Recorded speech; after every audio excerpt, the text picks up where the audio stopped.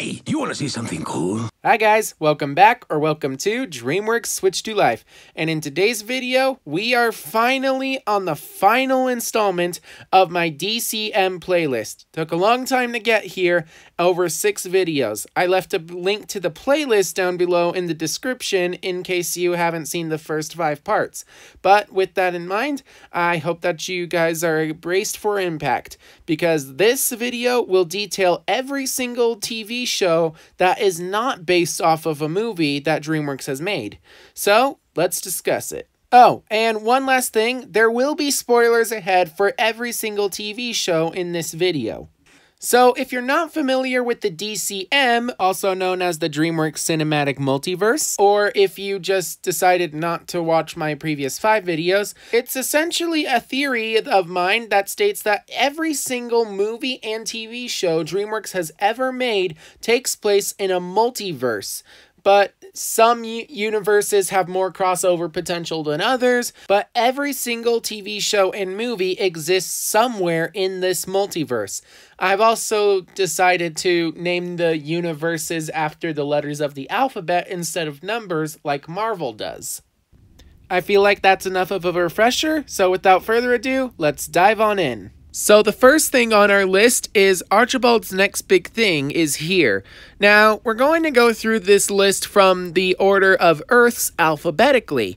So we're going to go to Earth C for this one, also known as Earth Crackridge, which is the city that the main show of Archibald's Next Big Thing takes place.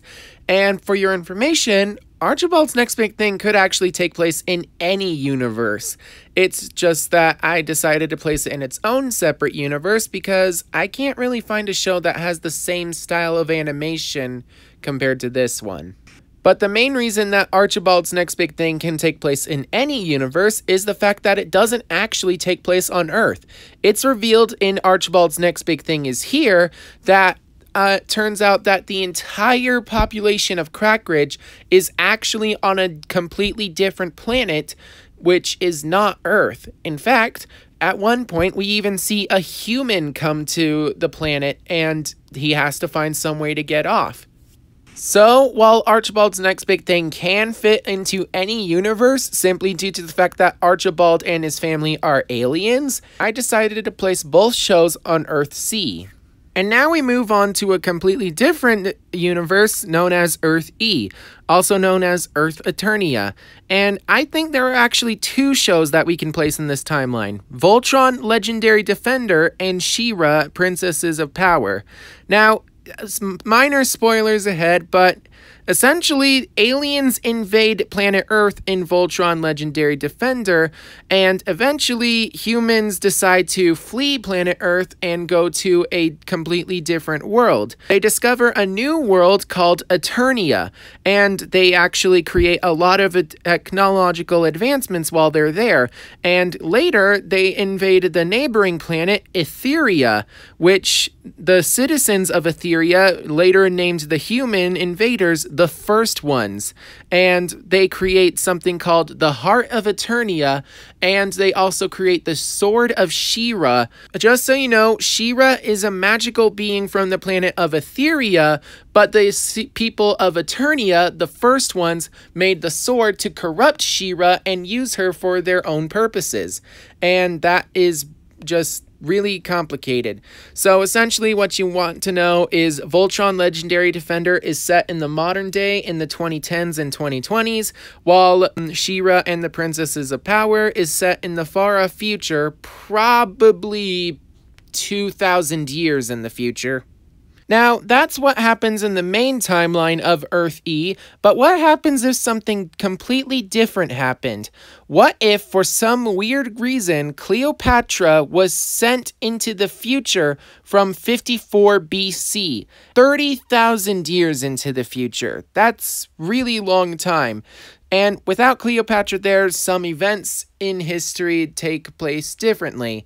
For instance, the space pirates discover planet Earth, and with it, they manage to find, sell, and destroy the Blue Lion of Voltron.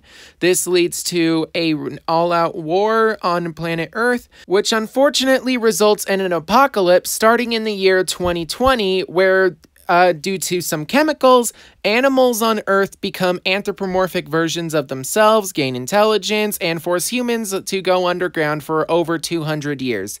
Yeah, it's really complicated.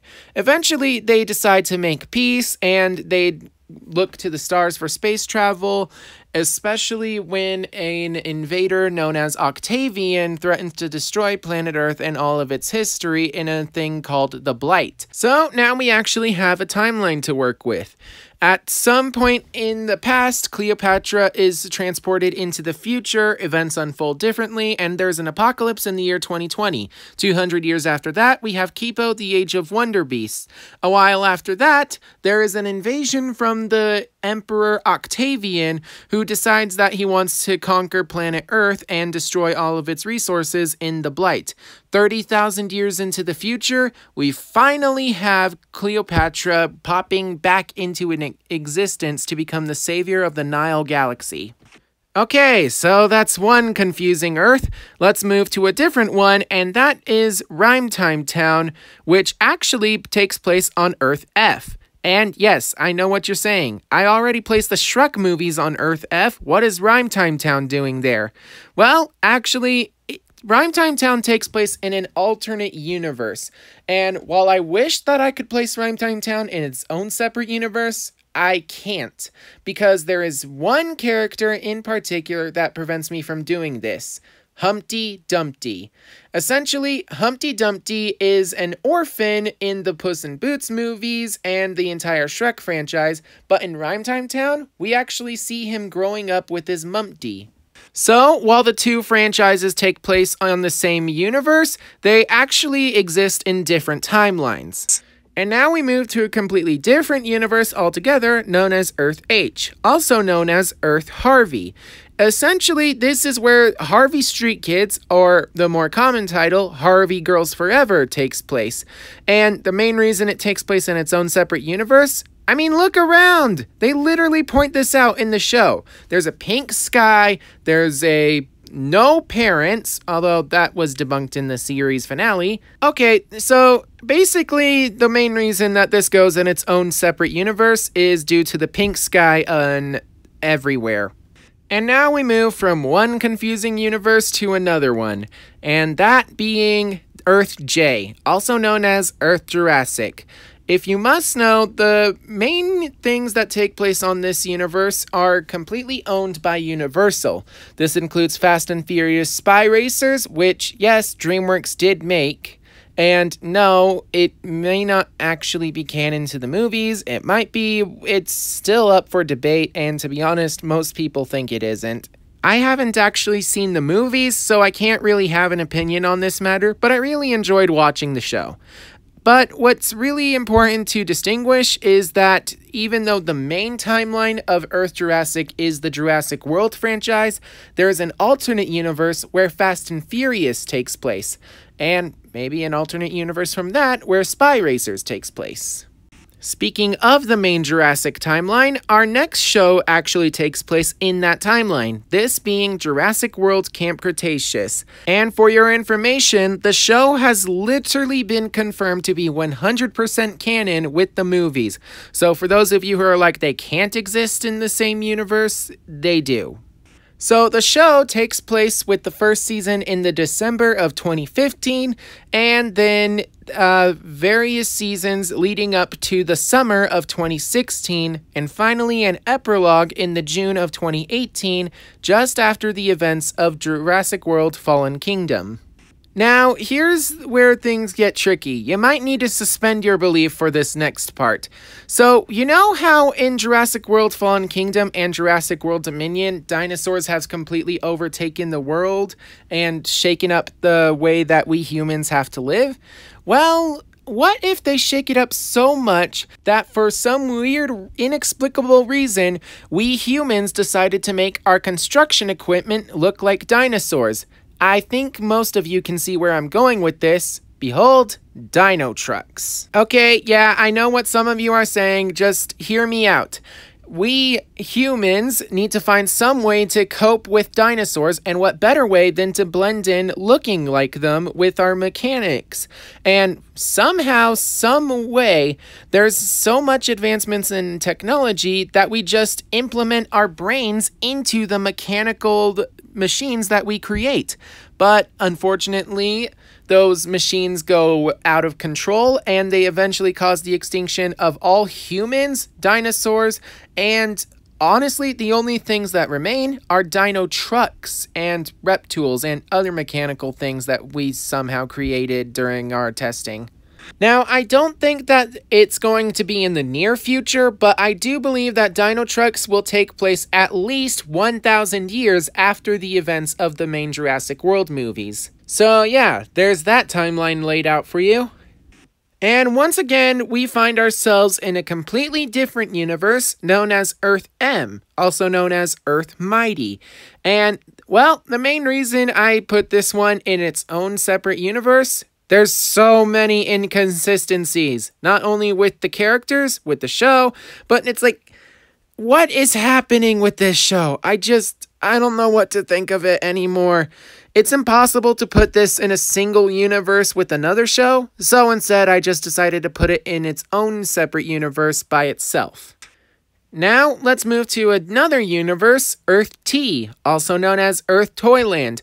In this universe, we have the Noddy franchise. The mechanics in this universe are so different from any other universe that I just decided to put it in its own separate universe and call it a day. Now, this is a really weird show because even though Dreamworks technically did make this show, they aren't actually the makers of it. What I mean is they are the copyright holders to the franchise and the characters, but the actual show was made by Big Idea instead of DreamWorks Animation themselves. I, of course, am referring to VeggieTales in the House and its sequel show, VeggieTales in the City. While the other TV shows that VeggieTales has are still up for debate, I personally believe that these shows take place in their own separate universe called Earth V, known as Earth VeggieTales, where all of the VeggieTales shows take place, be it in a single timeline or in their own separate realities or timelines. And now we've reached the final TV show that we're going to assign a universe to. This is Where's Waldo? And what's really bad about Where's Waldo that prevents it from sticking into other universes is simply due to the Wander Society, the magic keys. What's really cool about Where's Waldo is there's world-traveling adventures, and every episode they visit a new land, new country, new culture, but it all deals with the magic keys and wanderers, wizards. There's just so much wackiness and weirdness going on that if you wanted to combine it with another DreamWorks property, you couldn't. Hence why I decided to put it in its own separate universe called Earth W, also known as Earth Wander. Now, over the course of this series, I have assigned every single movie and most of the TV shows, but not every TV show, and the main reason I didn't was because some of the TV shows that DreamWorks has made are still being made to this day. They're still waiting for future seasons. This includes Gabby's Dollhouse, Go Dog Go, Team Zenko Go, Not Quite Narwhal, Dewdrop Diaries, and because I haven't seen the shows on Apple TV+, Doug Unplugs, and Pinecone and Pony, neither of which I have seen. There's also the shows that DreamWorks eventually plans to make, but there is also one final category. The shows that DreamWorks once upon a time did make when they were under DreamWorks Pictures, but now they no longer own the rights to those shows. Most of these shows are made exclusively for adults. This includes Toonsylvania, Invasion America, Alienators Evolution Continues, Father of the Pride, and Neighbors from H.E. Double Hockey Stick. The main reason I don't count those shows, for one thing, they are made exclusively for adults. They are owned by DreamWorks Pictures, not DreamWorks Animation. And finally, you can't find most of them anymore. There's not a single copy of Toonsylvania out there in the world. And while you can find the leaked versions of Alienators Evolution Continues, Invasion America, Father of the Pride, and you can also buy the 5th TV show, which even though DreamWorks Animation did make it, they didn't actually want to be associated with it, so they made it under a new brand called Moon Boy Animation, and it was so bad that Moon Boy Animation was done after just one show. So, with that in mind, that is every single TV show, with some exceptions, listed into a universe of the DCM, also known as the DreamWorks Cinematic Universe. And with it, the final installment of my DCM series has been posted. I hope that you guys enjoyed this 6-part series, and if you want, I might do a updated version that lists every single movie and TV show in a single universe in a timeline order instead of just randomly spouting off where they take place. If you want to see some of that, leave your comments down below. But until next time, I hope that you guys enjoyed this video. Be sure to subscribe so you can keep up to date on all things DreamWorks. But until next time, bye bye.